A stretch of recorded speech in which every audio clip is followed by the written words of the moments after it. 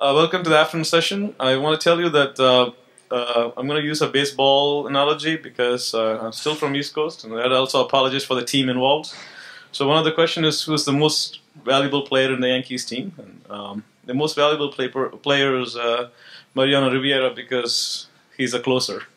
Right? And his job is to come in the end of ninth inning and make sure the game gets won. So it's the most critical job. If you know baseball, it's the most critical job as far as I can tell. And David has played the closer for us. Problem over the problem, the final word in the bound is David's word. So I'm always excited to hear David talk about his results. And he's now talking about a very large, rich class of problems, numerical, linear algebraic problems, which I'm sure many of you will find a lot of applications. So, David.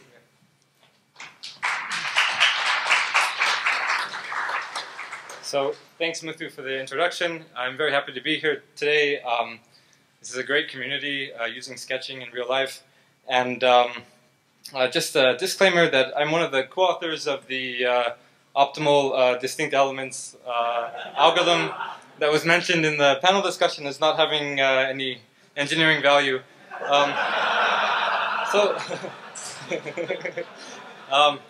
I've tried to make this talk as practical as possible, and please stop me if there are any questions. So, sketching is a tool for numerical linear algebra. So, massive data sets, we've talked about them a lot this morning. They occur all over the place, internet traffic logs, financial data, etc. And we want algorithms to process them, and we want extremely efficient algorithms, so nearly linear time or sublinear time. And usually it's not possible to do this without allowing both randomization and approximation. So this talk is going to be about linear algebra problems, and we'll start with one of the most basic ones, which is regression. So you have a stream of data, and you want to study dependencies among the different variables in the data in the presence of noise. And what we'll focus on is linear regression, which is a statistical method to study linear dependencies between these variables in the presence of noise. So here's a simple example. Ohm's law, this voltage is the resistance times the current. You get a bunch of different observations of voltage-current pairs, and you're trying to learn this unknown resistance, which is the best slope for this to fit these observations, the linear function that best fits the data. Now, what does best fits mean? So we'll go over different notions in this talk. But let me first set up the regression problem more formally. So the standard setting is as follows. We have one measured variable, B. So B might be the voltage in Ohm's law. And we have a set of predictor variables, A1 through AD. So in that example, we just had D equals 1, and A1 would be, say, the current. So we get current-voltage pairs. And we have an assumption that there's a linear relationship between the measured variable and the predictor variables. So the relationship is that B is equal to x0 plus A1 x1 plus ... AD xd. Plus some noise, epsilon. So in the Ohm's law example, we wouldn't have this x0 term. We would just have that the voltage is equal to, say, the resistance times the current. And we're trying to learn these unknown values, x0, x1 through xd, which determine a hyperplane that that describes this linear relationship. Okay, so epsilon is the noise, which could be adversarial, it could be Gaussian noise, it could be whatever the problem asks for, and we're trying to learn these xi. Now, by a standard transformation of the problem, we can assume that this constant term x0 is equal to 0. So in fact, we're just trying to fit a linear space or a line through the origin to the data. Okay, so this describes a voltage current pair, but we actually have many of these measurements. We make, say, n observations. And so you can write out what regression is in matrix form. So you have this n by d matrix A, The different rows of A correspond to the different observations. And you have this vector B, which corresponds to the voltages measured. So for each of the n observations. And D is the number of these predictor variables. So D was 1 in the Ohm's law example. And what you're trying to do is you're given this matrix A and this vector B, and you're trying to find this unknown vector x star so that AX star and B are close under some notion of closeness. I mean, that's what it means to that the data has this linear relationship.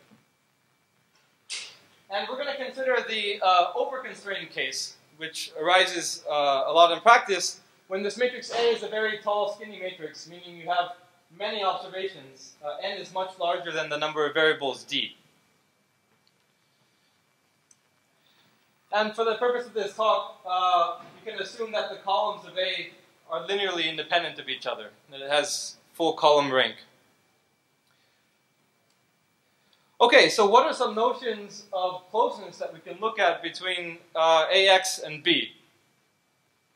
So there's the most popular least squares method of regression, where what you're trying to do is find this vector x star in R to the D, so that the Euclidean norm squared of AX minus B is minimized.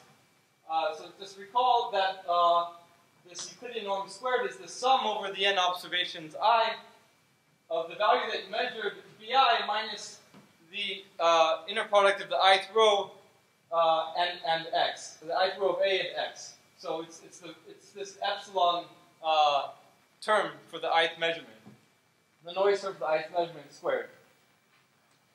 So this has certain desirable statistical properties. It's very often used in practice. But there are actually more robust versions of regression.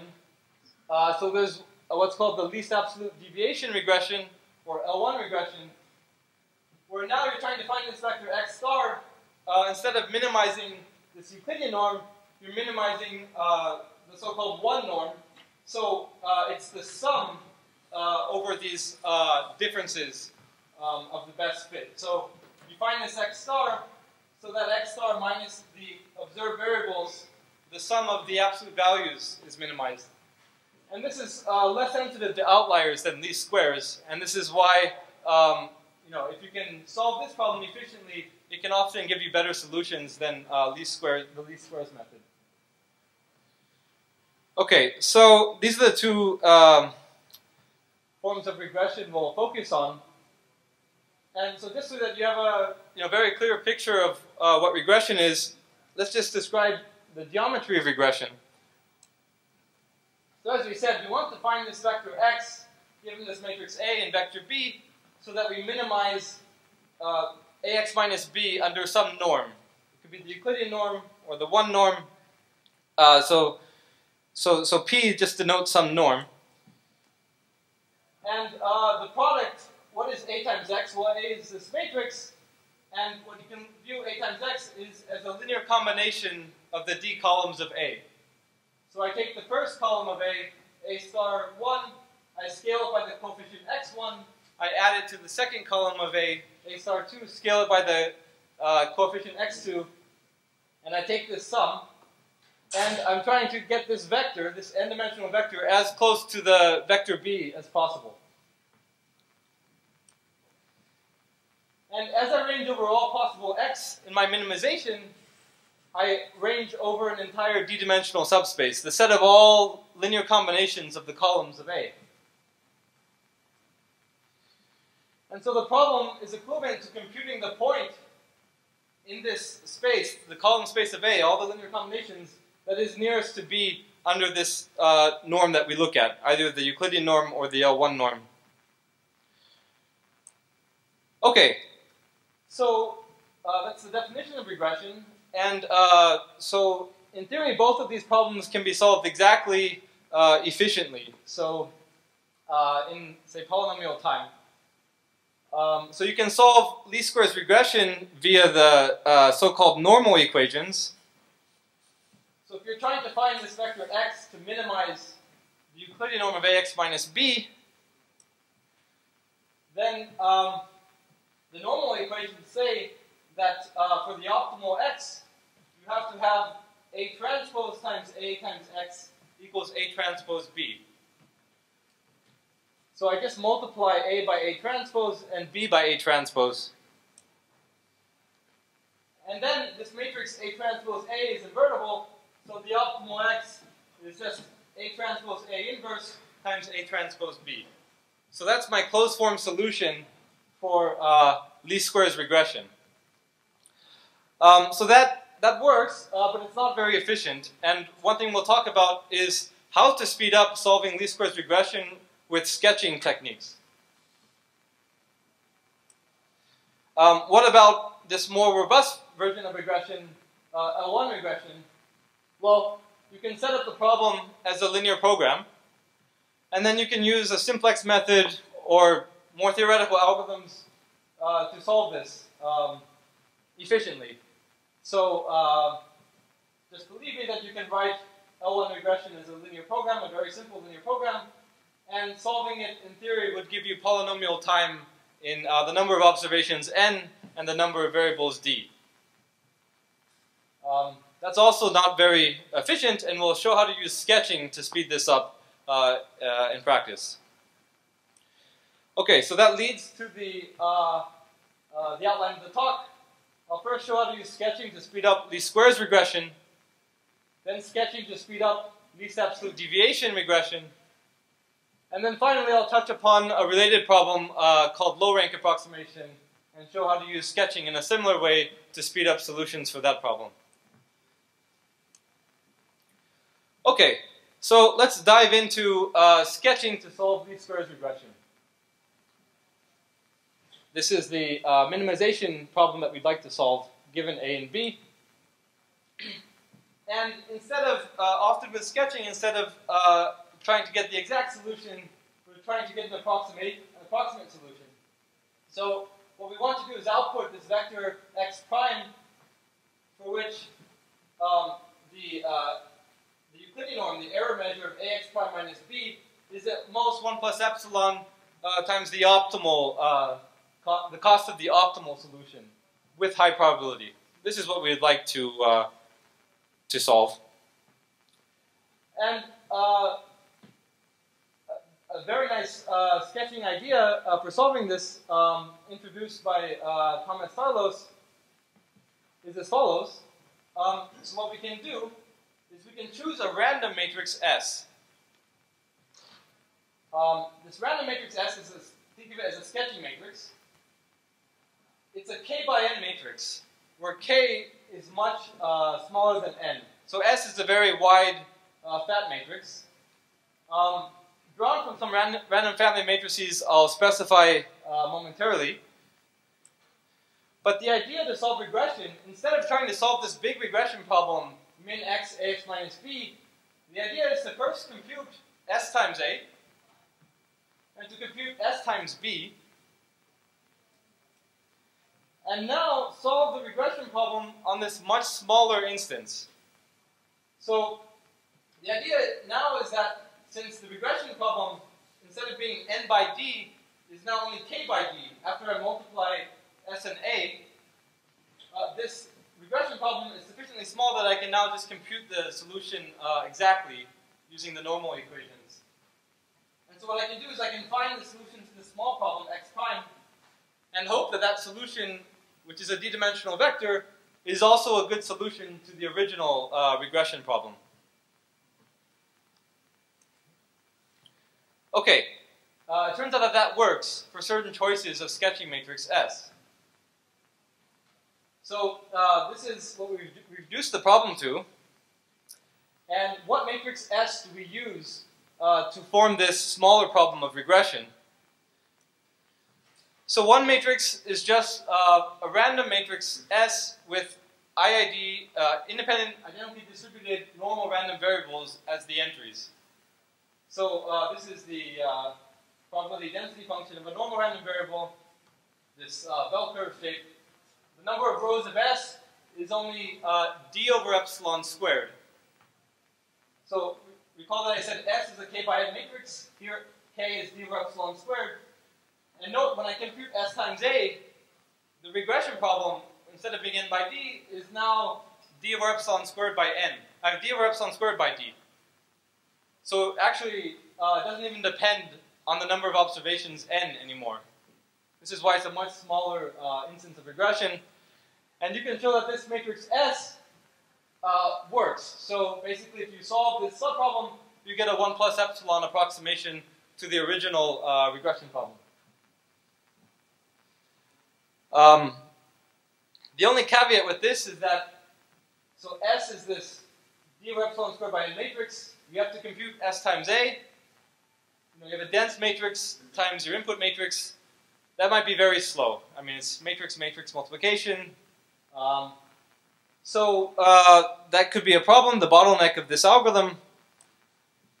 It turns out that actually you can use much more structured random families of matrices S to also solve this problem. So instead of choosing S to be a matrix of IAD normal random variables, I can choose S to be a so-called Johnson-Lindenstrauss transform. So what is this? So these sketching matrices S usually have the following form. They can be factored into the product of three matrices, P, H, and D. And these matrices are random, but they're very structured for allowing fast matrix multiplication. So what is D? D is just a diagonal matrix. It has zeros off the diagonal. On the diagonal, for each diagonal entry independently, I choose it to be 1 or minus 1 with equal probability. So I can compute D times a vector in linear time just by scaling each of the entries by 1 or minus 1. What is H? So H is known as the Hadamard transform. It's just some fixed matrix, like the Fourier transform, but it only has plus and minus 1 entries. And the nice thing about H is that if I have an n by n matrix H, I can compute a matrix vector product in n log n time very quickly, so almost linear time. And P, all P does is chooses a random small subset of rows of H times D. So if I apply a vector here, I compute D times the vector, then H times that vector, and then finally P times that vector. P is just going to choose a sample of coordinates of that resulting vector. So the point is that S times A can be computed much faster, where A is the input matrix to regression. For each column, I can quickly apply this matrix vector multiplication and therefore compute S times A very quickly, much faster than general matrix multiplication. And it turns out that this sketching matrix S also works just as well as the random matrix with independent normal random variables for achieving a 1 plus epsilon approximation. It turns out that actually you can do even better than these sketching matrices S that are Johnson-Lindenstrauss transforms. You can use a count sketch matrix S, and that would also give you, would allow you to solve the regression problem. So count sketch is like count min, which we've heard a lot about this morning. The count min matrix looks, so if you think of applying count min to a vector, you can think of count min as a matrix, a sketching matrix. And it looks very similar to this matrix, except all the minus ones get replaced with ones. So count sketch is a matrix like count min, but I also scale what I hash into buckets by 1 or minus 1. So the sketching matrix S for count sketch is again k by n, where k is much smaller than n. You're trying to reduce the regression instance. And now k, instead of being d over epsilon squared, is a little bit larger. But it's still independent of the number of observations n. So you can set k to be d squared over epsilon squared. And the nice thing about this sketching matrix S is that it's really, really sparse, right? So what is the count sketch matrix S? For each of the n columns, I choose a single non-zero location at random. And on that location, I put 1 or minus 1 with equal probability. So it's extremely sparse. And if I have a sparse matrix S, I can multiply it by a vector very quickly. Because if I try to multiply this by a vector, I just look at the non-zero entries in that vector, and I can compute S times that vector in time proportional to the number of non-zero entries of the vector I'm applying it to. And that's why it's even faster than these Johnson-Lindenstrauss transforms. And surprisingly, this actually works. I mean, this count-sketch matrix has been around in data streams for a long time and been used for other purposes. And it was surprising to me that it can actually be used, if you apply this to regression, solving the smaller regression problem actually gives you a 1 plus epsilon approximation to the original problem. Yeah. Did you just have this in your tool belt and try it, or what inspired you to go this way? So what inspired me, so basically I was looking for algorithms that the time complexity was a function of the number of non-zero entries of the input matrix. For this, I knew that so one way of achieving that time complexity is to have a matrix, sketching matrix, which is really, really sparse. And what kept bugging me is that this matrix actually doesn't have all the properties that a Johnson-Lindenstrauss transform would have. But it turns out to have enough properties for what regression is used for, and that's sort of the surprising part.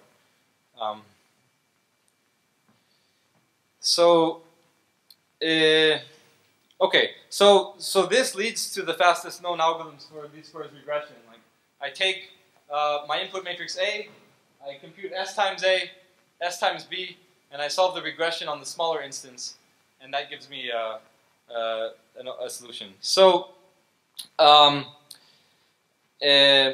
that's it for least squares regression. The next part of the talk, I'm going to discuss something related to how sketching can be used to speed up this more robust version of regression, one regression. So,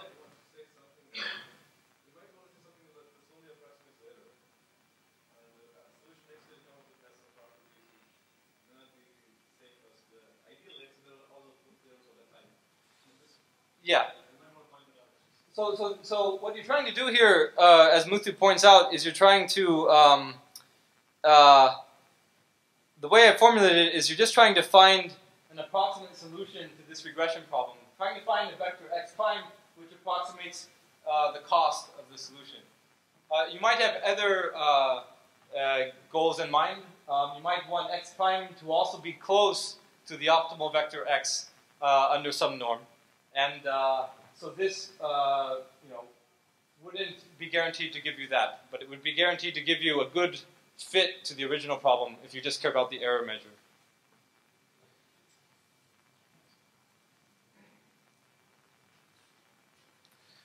Okay, so the next part of the talk is this more robust L1 regression. And so now the error measure is the sum of absolute values of the noise. So the L1 norm of AX minus B. And the natural goal is to find this vector x prime, which gives you a 1 plus epsilon approximation to the cost under this new error measure. So why don't we just try to do exactly the same thing we did for least squares regression? We try to draw this sketching matrix S, which is wide and fat from a k by n family of matrices for a value k much less than n, trying to reduce the problem size. Then we try to compute S times A and S times B, and we try to optimize in the sketch space. We try to find x prime. Now it's a much smaller problem. If k is much less than n, we can solve this problem exactly using linear programming and hope that this solution is a good solution to the original regression problem. So it turns out that this does not work. So when I have this L1 notion of closeness, sum of absolute values of errors, then this does not give you a good solution. So why can't I do this same trick for least squares regression as for L1 regression? So it turns out that there just don't exist k by n matrices S for a small value of k, for which if I were to compute S times A and S times B, solve the regression problem in the sketch space, and use that solution as a solution for the original problem, I wouldn't get a good answer. So you can't do this with high probability for this L1 norm error. Instead, what you can do is something which is a much weaker approximation guarantee. So if you solve this problem in the sketch space with this L1 notion of error, instead of getting a 1 plus epsilon approximation, you get a d log d approximation. So we call it an n by d matrix. Now you have an approximation which is within a factor of roughly d of the best possible approximation. You know, it's not good, right? It's not a 1 plus epsilon approximation. It's also not that bad. I mean, it depends on the smaller parameter d, not the parameter n at least. But it's not entirely satisfying. Now, what matrix S can give this to you? Well, it turns out that a matrix of independent, identically distributed Cauchy random variables will give this to you. Now, what is a Cauchy random variable? So it's not, you know, it's a bit different than the normal random variables, the Gaussian random variables I talked about earlier for these squares. This is their density function. So the tails of the Cauchy distribution are much fatter and they're much more slowly decaying, whereas the Gaussian distribution has exponential tails. So it's really not a nice distribution to work with. I mean, you wouldn't want to if you don't have to. Like you can try to compute the mean of this distribution. The integral doesn't converge, doesn't have a mean, has infinite variance. This is like a random variable with all the properties that you don't want. How do you generate these? Well, at least these can be generated fairly efficiently. You can take the ratio of normal random variables to get a Cauchy random variable, so that I can generate normal random variables pretty quickly using standard packages. This gives me a way of getting Cauchy random variables. Okay, so we got a d log d approximation that wasn't entirely satisfying. And what we said is, solving this L1 regression problem, we can solve the problem in the sketch space, but we didn't get what we wanted because we got a d log d approximation instead of a 1 plus epsilon approximation. Okay, but there's a way of bootstrapping this sort of poor solution to get a 1 plus epsilon approximation. And that's what I'll describe next. So we got this poor solution x prime. And what you can do is you can plug x prime back into the original regression problem. And so if I plug that in, then what I'm doing is I'm looking at the L1 norm of ax prime minus b. So call that vector b prime. The L1 norm of b prime is the cost of this solution, x prime. And so I might as well solve the regression problem with a and b prime. Forget about the original b. I found my approximate solution x prime, and I can just plug that in and work with a different b prime. It's equivalent to the original problem. Okay, so that's how we start the bootstrapping. The main idea behind the bootstrapping is actually the following. So we have this S times A, where S is this matrix of Cauchy random variables, and we do something with it. We do a QR factorization of S times A. So a QR factorization is a standard way of decomposing matrices, which is implemented in many packages. What it means is that I can write the matrix S times A as a matrix Q times a matrix R, where Q has orthonormal columns. And the really nice property about this is that if I compute the QR decomposition of S times A, I get this matrix R, which is d by d. So S times A is k by d. Q times R is k by d. And the R is d by d. And it turns out that if I look at A times R inverse, the original matrix A times this matrix R I found in the sketching space, but the inverse of it. If I look at A times R inverse, this matrix is well conditioned in an appropriate sense. So I started with this arbitrary matrix A, and now I found a well conditioning of it. And I didn't spend that much time, because all I did is I computed S times A. Now I have a very small matrix. I can afford to do a lot of stuff on this very small matrix. In particular, I can compute a QR factorization very quickly on the small matrix. And now I found a well conditioning of this original matrix by doing something in the sketch space. So I saved time by sort of projecting to the sketch space, doing a lot of work there, and then using that change of basis matrix R there for the original problem. And now it turns out that actually I can solve the L1 regression problem just by sampling now. So if instead of working with A, I work with A times R inverse, I get an equivalent regression problem.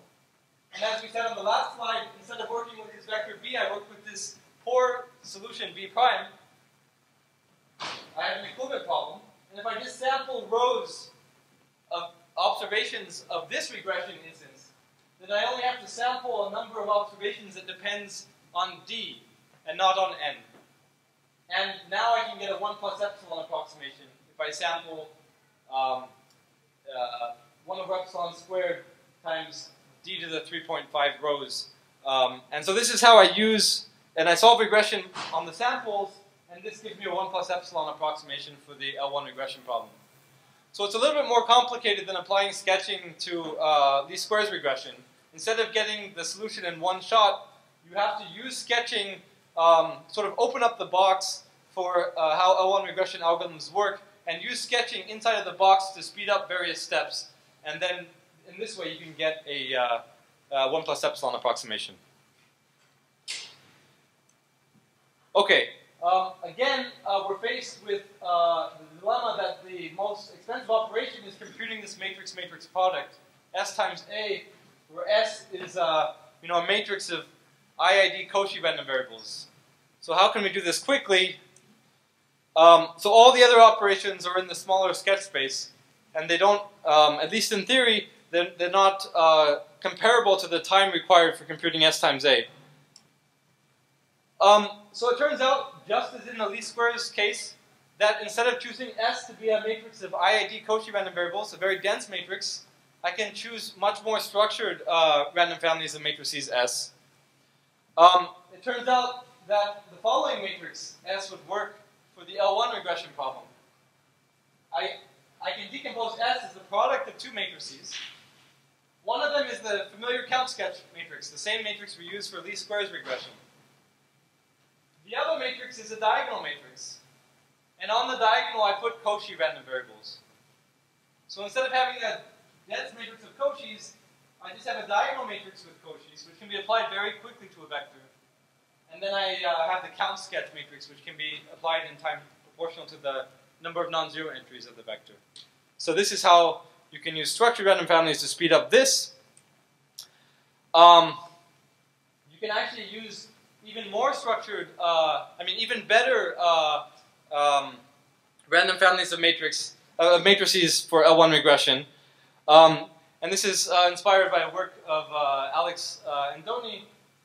So instead of choosing this diagonal matrix of Cauchy random variables, if on the diagonal what I do is I choose the reciprocal of an exponential random variable. So exponential random variables have similar properties, but slightly better for this application. So if I choose this count sketch matrix times the diagonal matrix with the reciprocal of exponential random variables E1 through En, then the sampling complexity, the number of rows I have to sample after I well condition the problem, is smaller. So this, okay, so that's L1 regression.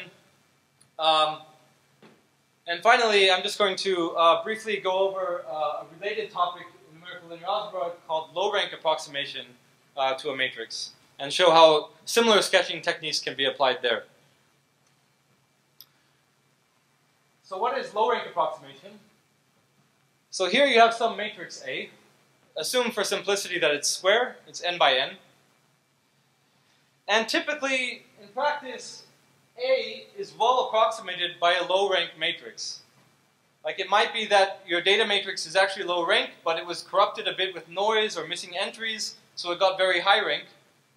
But, you know, it at least can be well approximated by a low rank matrix. And so what is a notion of approximation? So you have this input matrix A, and you're trying to find a low rank matrix, say rank K, matrix A prime, so that A minus A prime are close under some norm. What is a natural way of measuring closeness between two matrices? Well, one way is the so-called Frobenius norm of a matrix. So for a matrix C, its Frobenius norm is just the sum of squares of all the entries of the matrix, all raised to the 1/2 power. So what I want is a rank K matrix A prime, which is close to A in this Frobenius norm. What does close mean? Well, it means it's at most a 1 plus epsilon factor larger than the best possible rank K approximation to your matrix A. So AK is the minimizing matrix, the argument over all rank K matrices B of the Frobenius norm of A minus B. And so I'm not exactly finding A sub K, I'm finding matrix A prime, for which the cost is at most 1 plus epsilon times the optimal cost. So that's a notion of low rank approximation. So it turns out that actually you could use sketching techniques in a very similar way to solve this low rank approximation problem. So I have this n by n matrix A, which is pretty big, and is large. What I can do is I can reduce the number of rows of A. So I can compute S times A, where S is one of these sketching matrices that we talked about. And S, the number of rows of S is only K, where K is much smaller than N. So now I've taken this n by n matrix, S times A is a K by n matrix. And it turns out that if I look at all the rows of A, and I project them onto the space spanned by the rows of S times A. So S times A has only K rows. Its rows define a K-dimensional space. And if I take all the rows of A and project them down to this K-dimensional space, then I can solve this low-rank approximation in the sketch space. And when I solve it in the sketch space, I can then lift it back up to the original space. This is a high-level description of how sketching can be used here. And if you go through it, so S times A is a very low-dimensional space, so all the operations in the sketch space are fast, and the main time-consuming operations here are just the simple thing of computing a matrix-matrix product again, S times A. And this can be done in all of the same ways as for least squares regression. You can choose S to be a matrix of IID normal random variables, exactly the same matrix. You can choose it to be a fast constant Linus-Ross matrix. You can choose it to be this count sketch matrix. They would all work and give you improving time complexities. Okay, so that's how low-rank approximation works. Let me just,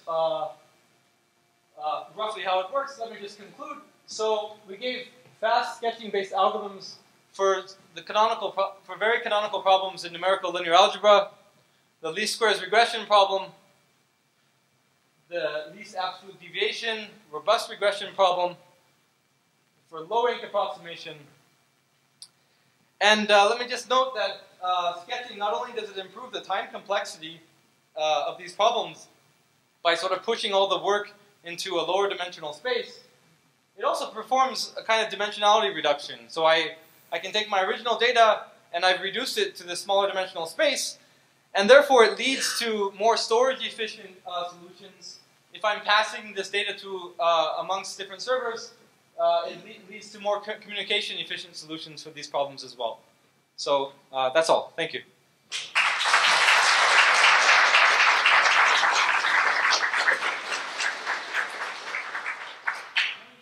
Let me make the most obvious question, which is why we brought this group together, which is, like, we've all read papers that sound like what you just went through.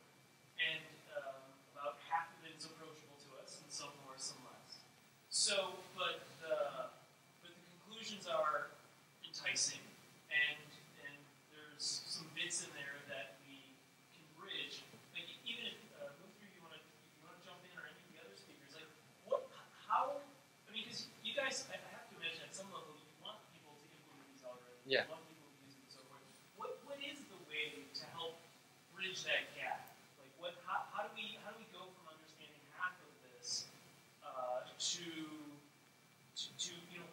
next step to an actual implementation?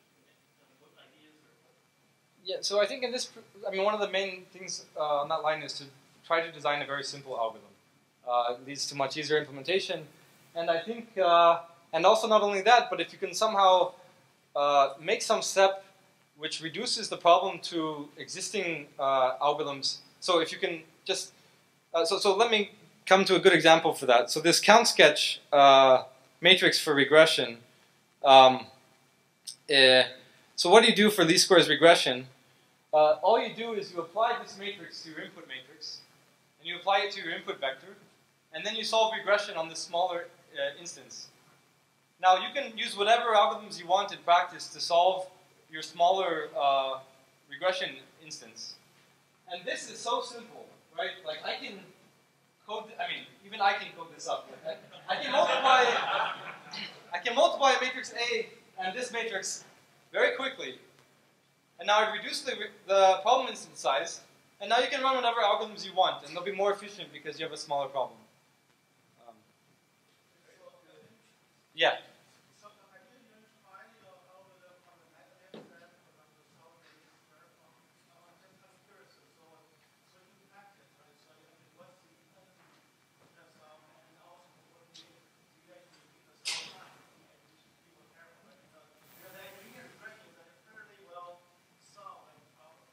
Yeah. No. Well, I mean, this will give an improved solution to least squares regression.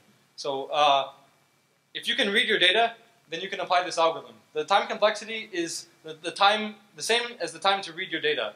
Like if I apply this to a matrix A, I can apply it in time number of non-zero entries of A. Now I've reduced the problem size, and now I can run whatever regression algorithm you want. So if you can read your data, it's,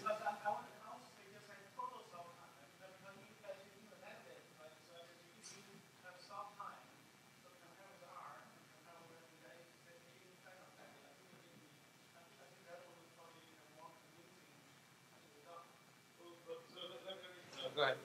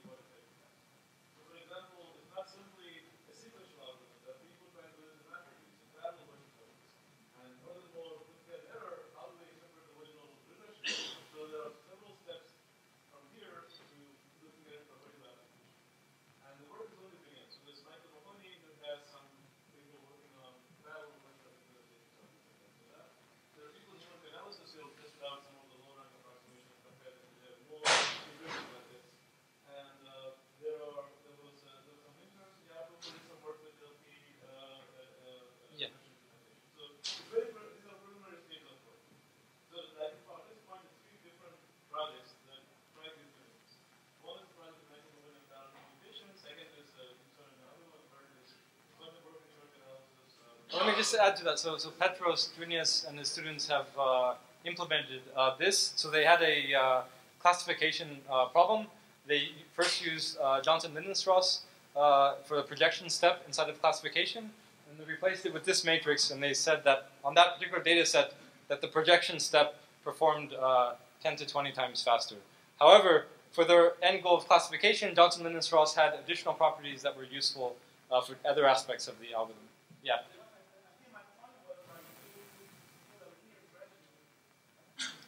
Yeah.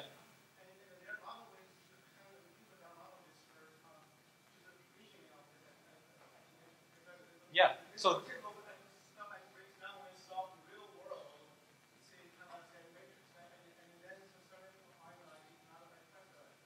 No dependence on condition number. Yeah.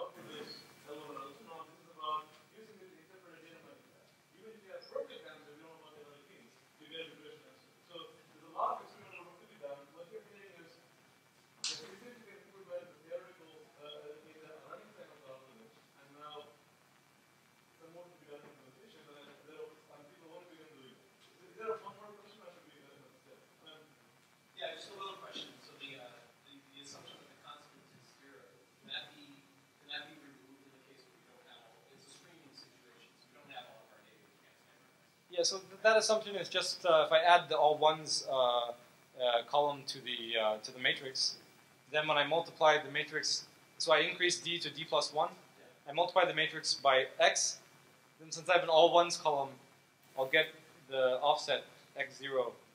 Yeah, that's all you do. Yeah, that's it. So I'm going to have to, we'll do the conversation afterwards. Okay. The space consideration. So thank you, David. Sorry, Alex. Really, thank you.